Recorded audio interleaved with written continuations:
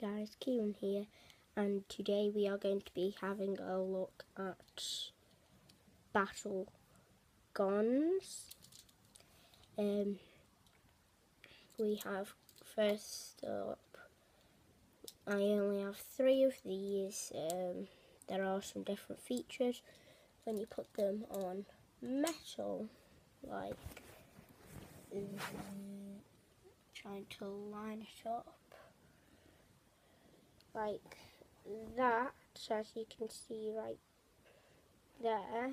When you put it on metal, it can open, so that's a cool feature about them. But also I have one in ball mode, I think, on me right now. Yeah.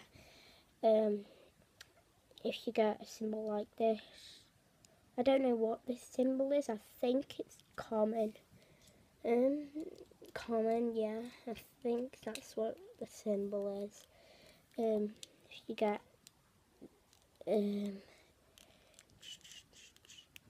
that symbol, that means that it's rare. But if you get this symbol, it is uncommon. It's not rare, but it's uncommon to get, pretty much. And the one that's in ball mode I made for the things.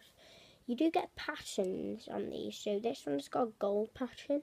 If I can manage to get this one into its ball mode, I will show you the pattern, and I will also say out its name in a min. Yeah, you get a green pattern on this one, and then a gold and blue pattern on this one. This one is called Snake Lord.